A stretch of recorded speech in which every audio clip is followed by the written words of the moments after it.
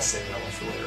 Hi, welcome to Guitar Muse. I'm the Smitchens, and today we're going to finish our discussion of intervals, nailing all the dissonant intervals, the major and minor seconds, sevenths, and the diminished fifth.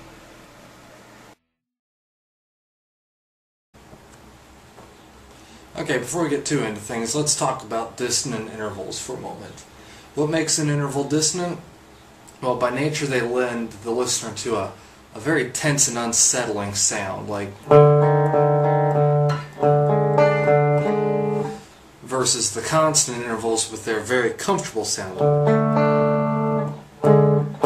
It's very contrasting. That's the main difference. That being said, first up is the minor second. I'll use the D on the A string, 5th fret. The minor second is 1 fret higher.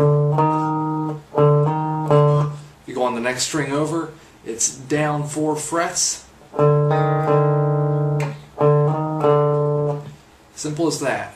The major second is 1 fret higher than the minor second, so you go up 2 frets. And on the next string over, only down 3 frets. The minor and major second.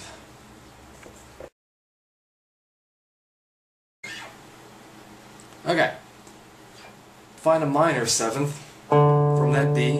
Add 10 frets on the same string. If you go over 1 string and up 5 frets,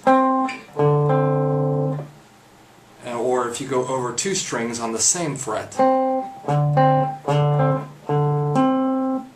The major seventh is, as expected, 1 fret higher than the minor seventh. You go up 11 frets on the same string, or on the next string over, up 6 frets. Or 2 strings over, up 1 fret. The minor and major seventh. Alright, the diminished fifth is arguably the most dissonant of all the intervals. Sometimes it's called the augmented fourth. From a given root note, you go up 6 frets.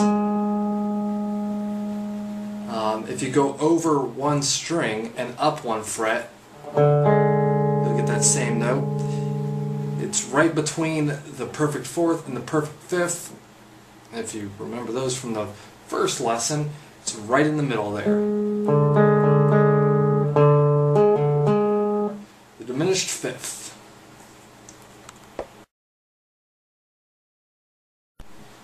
And for the exercise.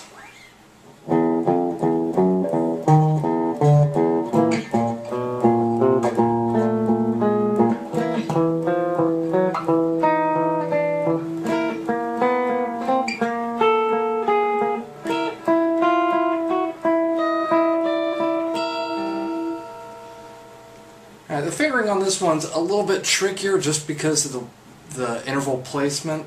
It's more or less the same formula with the root note alternating between a minor and major second, then a major and minor seventh, and then I hit the diminished fifth as a chord, sort of, and then I repeat the pattern, sort of gradually ascending.